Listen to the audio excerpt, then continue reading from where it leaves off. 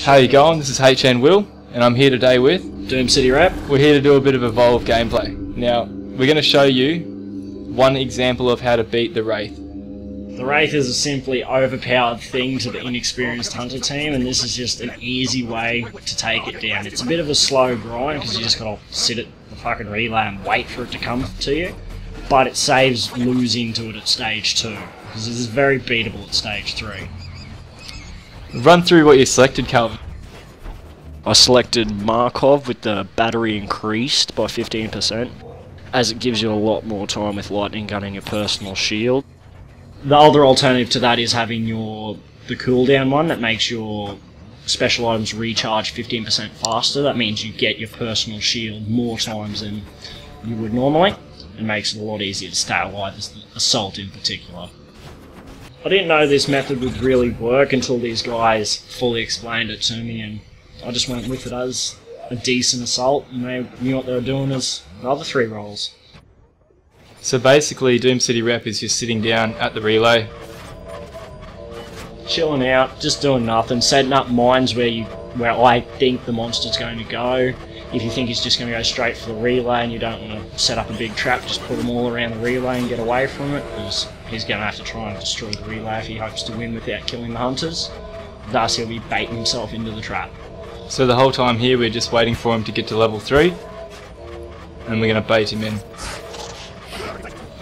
Okay, I've finally gotten up to near the relay. And now I'm going to circle around and start putting some mines in very soon. Yep, so we're at the relay now. I'm pretty sure it's level 3 right now, and we're just waiting for it to attack, so we're setting up and preparing. Main thing with this relay is it's very easy to get trapped indoors with the monsters, so you just want to be prepared to get out of there as quick as possible and back in at the same time and try and out-juke the monster into thinking where you're going. At the moment I'm just putting mines in hopes it's going to come through either one of the doors to get to us. This is, I think, my 3rd game fighting against the Wraith, and yeah, I did not go very well on my first 2. I lost at stage 2 against DoomCityRep, what level did you get to on the Alpha? In the Alpha I got to level 23. I played that a lot. The Alpha was a bit more extended than the Beta, considering the PS4's networking was playing up or something like that, so they didn't get the Beta for an extra, I don't know, day or 2. So we got it extended until PS4's ended. This is being run on an Alienware laptop, one of the newest models. This is on absolute max graphics, max everything. And it runs perfectly smooth. Yeah, no frame rate issues. As you can see now, the Wraith's coming in to, well, mess you up. And my job as an assault is to get in its face, take the aggro off my team, and use my personal shield to distract it from killing everyone. And then pretty much bait it through all my trip mines to try and get the maximum amount of damage I can. Now what you're really going to need when you come across a good Wraith is preferably a Val or a Kyra with the... Oh no, Lazarus does just as well with the armor piercing rounds that tag your enemies and make them take twice as much damage. That and the lightning gun combination is unstoppable. It's just free 2 times damage because the lightning gun's a lock on, so you don't have to aim it, and it just peels away their life. You can see here we're waiting for it to come back in. There's no point chasing it. It will be in if we chase it.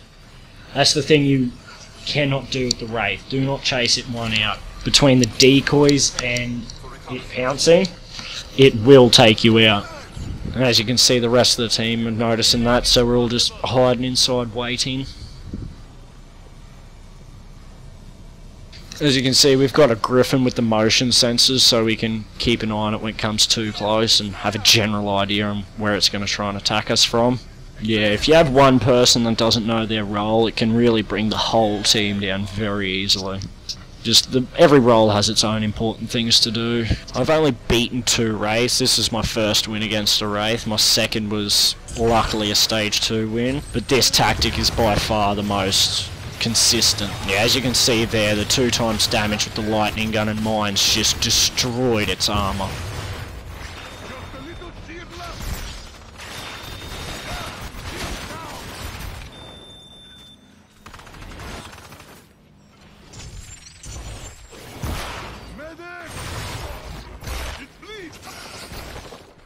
do have a Lazarus on our team, so it does not matter if I die. Lazarus can come and revive me at any time. But in saying that, the monster can use that as bait as well. It's a double-edged sword. Yeah, Lazarus can revive even though you're dead. Yeah. Even if you've died, Laz. As you can see now, Laz is just going to be waiting to go and Viz. Yep. Oh no, he's just going to be sneaky. And then Laz has put the assault back in the fight. So all I'm trying to do is get more mines around and try and bait them through them. Because mines with a lightning gun does a lot of damage.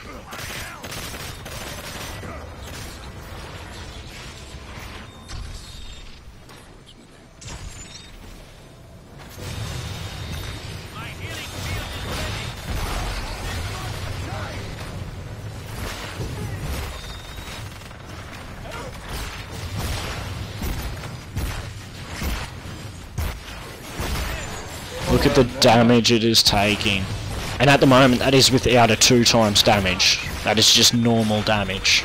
So you can imagine having a Lazarus with a semi-automatic tagging gun just pumps the damage out. Yeah, personal shield to save me. And that right there is how do you take down a Wraith.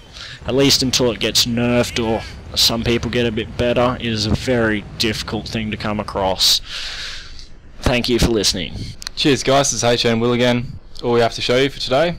Hopefully he's learned a few tactics about upcoming Evolve and how to beat the Wraith. Hopefully this new monster is going to be pretty exciting to play.